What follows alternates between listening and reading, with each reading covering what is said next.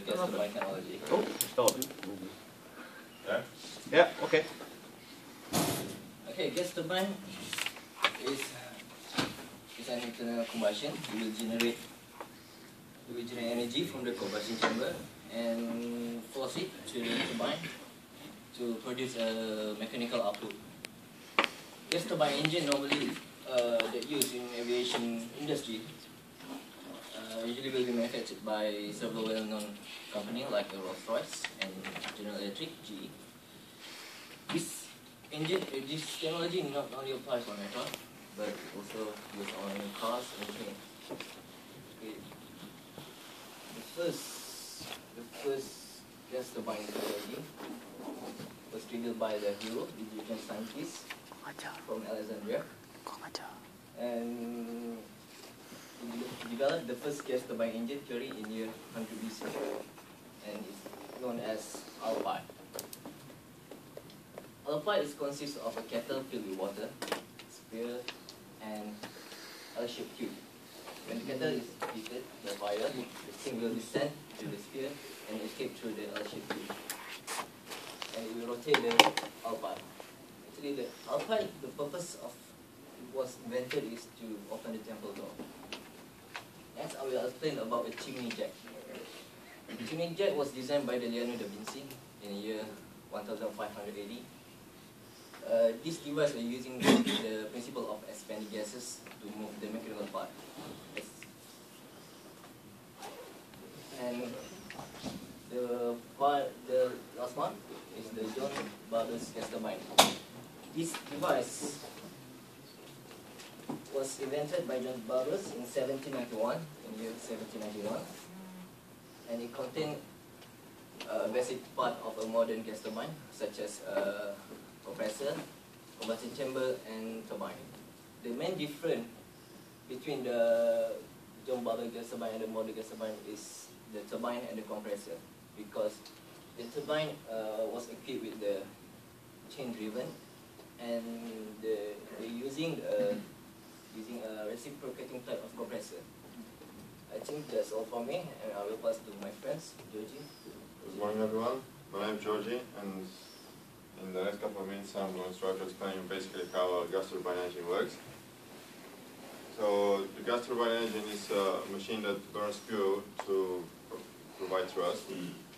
There are 4 types of gas turbine engines. The first one is a turbojet. It consists of 3 main elements. As you can see here, look at the compressors, which main task is to compress and heat air before entering the combustion chamber. There are 3 compressors. First one is low pressure compressor. Then we have intermediate pressure compressor and high pressure compressor. Then over here enters the combustion chamber when it is where it is being ignited, and because of the explosion, it expands and is later used to provide energy, which spins the turbine over here.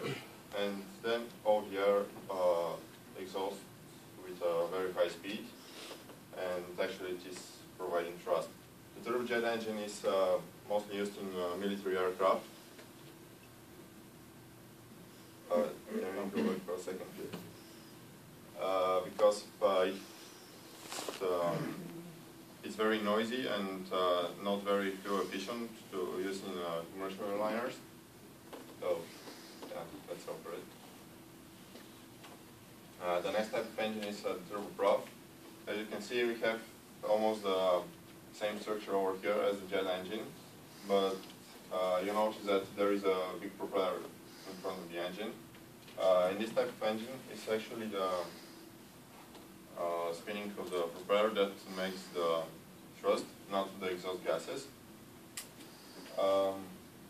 It works in absolutely the same way, but we have a gearbox here, which reduces the speed of the propeller because it's most efficient when it's spinning just below at supersonic speed.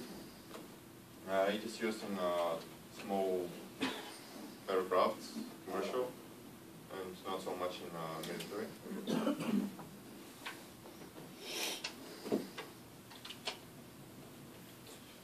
Yeah, this is the through shaft engine, sorry. Well, again, we see almost the same structure. We have the shaft here, which is now not connected to a propeller. It can be used to spin almost everything. In aviation, it's generally used in helicopters, and it has many industrial applications, such as powering different kinds of pumps.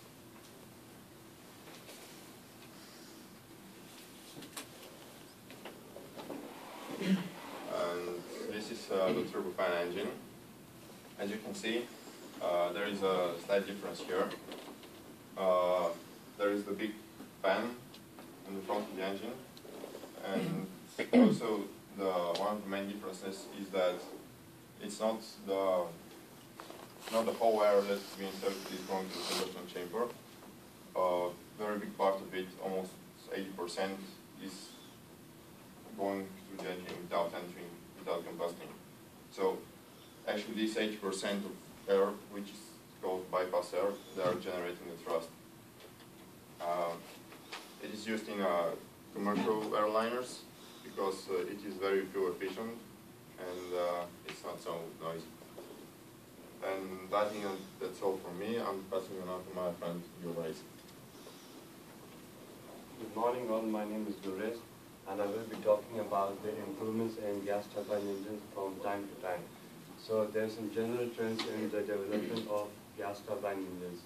So now compressors, they come in less stages and parts, and the parts of the compressors are lower than the engines in the earlier days. Fan blades are made of variable pitch designs, and because of this they help producing reverse thrust for the braking of the aircraft. Combustion chamber and fuel nozzle design have been improved because they burn the fuel more cleanly and more efficiently.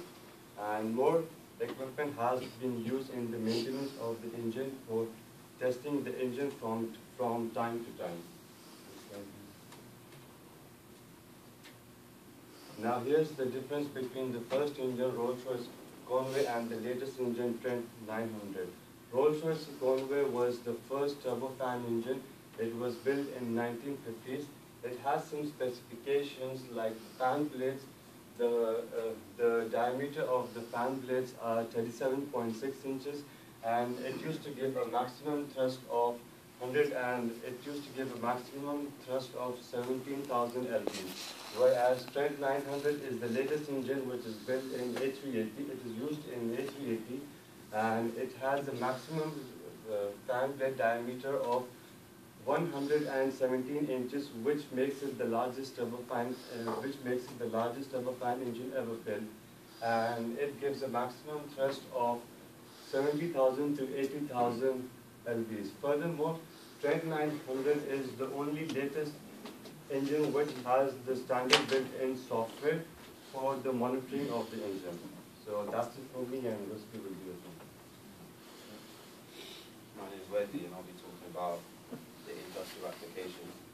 And aviation is split into two sections, civil and military.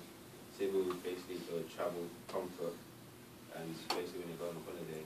And military is for combat, and the engine designs reflect this by the military engines are pushed to their limit, where the civilian engines are high maintenance and they're more for fuel saving and economy. Civil aviation has to comply with lots of regulations like noise regulation. And one way of doing this is by new engines have developed chevrons, and this works by smoothing the mixing of the air. And yeah, the main benefit of this is to comply with the noise regulation.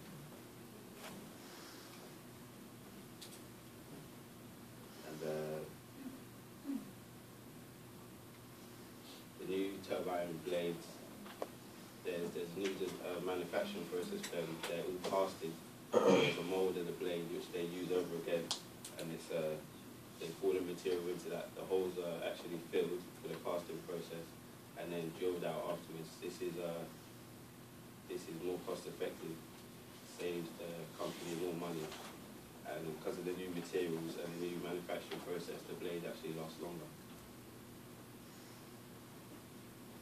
ETOPS is the extended range twin engine operator performance standards. And this is basically how far away an aircraft can fly from an airport. So all the new engine manufacturers, they want to get their engines certified to the highest amount of diversion limit. So the benefit of this is they can fly more direct route when, for example, when you're going on holiday, so they don't have to be 60 minutes away from an airport. They can fly more direct route, and this saves time. This can save up to an hour on the journey time. And to get certified for a higher amount, for example, 240 minute diversion, the engine has to go through lots of tests. For example, a 2-engine aircraft, the aircraft will fly on one engine for approximately 3 times the journey just to prove it can do it in an emergency.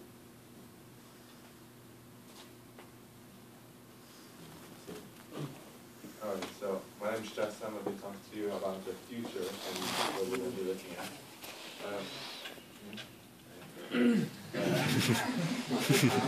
I did the research based on the 2 leading manufacturers, Rolls-Royce and GE. From Rolls-Royce we have the XYB, which is 15% lighter than the standard Trent 900. It offers a higher temperature fuel burn for cleaner emission, lower maintenance costs due to better. The fastest selling wide body engine ever. It sold 1,100 units to 40 different customers and will be available in 2014 to replace the standard Trent 900 380. From GE we have the G1X. This engine will be mostly made out of carbon fiber. It will be 35% lighter than the standard one.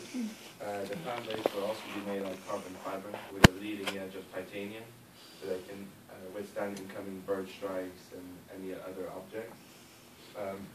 GE says that it will also be 30% quieter than their standard version, and it's due to be released in 2015. In terms of prototypes for the future, from GE, there's the LM6000, which is, at the moment, it's only a ground use turbine engine, power cities and stuff.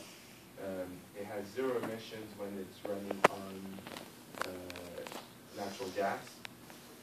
It's too big to fit on an aircraft, so they're looking at in 2025 for the aircraft version. And another prototype is electric turbines. This is in partnership with EasyJet. It's already been created, but they can't use it because they don't have batteries big enough to hold the power that's required. So, conclusion is, there we go. Alternative fuels we're looking at for the future, lighter materials.